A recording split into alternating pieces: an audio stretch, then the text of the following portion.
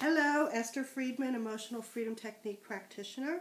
This is a quick video of a simple basic tap. You can refer to this video just in case anything happened to Skype that we would not be able to see each other. Then at least you know where you'll be tapping when I direct you over the phone.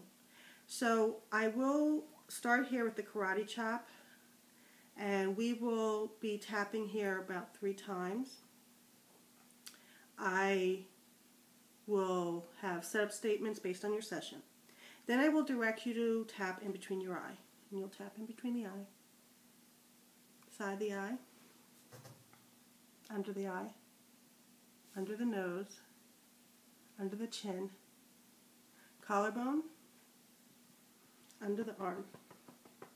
For women, it's just like where the bra strap is, top of the head. Depending on where we are in the session, I may ask you to tap on your thumb, pointer finger, your middle finger, and then your pinky, okay? We're leaving that ring finger alone, your pinky. Then I may ask you to tap in between this part right here. It's called the 9 gamut, and you'll tap here. Depending on where we are in the session, that's where I may ask you to tap. Okay? Take a deep breath. If we are somewhere in the session that I'm going to ask you to tap on your sore spot, that's right here below your collarbone. It's a tender spot. It might be a little achy, and it's different for many people. Mine, it's right here. Some people, it's on the outer. But if you just focus, where's that tender sore spot? I'll be asking you to rub it in circles around that area. So that is only depending on where we are in the session.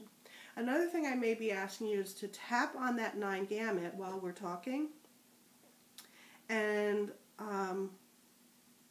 I will ask you to close your eyes, open your eyes, and then look down hard right, look down hard left. Then I'll ask you to roll your eyes clockwise and counterclockwise. I may ask you to lift your arms up, so it'll be in this position, and look back. You don't move your head back, you'll just look back. And then you come back down. Those are some basic taps that I use when we're on Skype or on the phone. This video is to show you where those tapping points are, just in case the Skype gets knocked out and we have to continue on the phone, okay? And hoping that makes you feel comfortable knowing where the tapping points are. If you have any questions, you can always reach out to me, and look forward to talking to you soon. Thanks.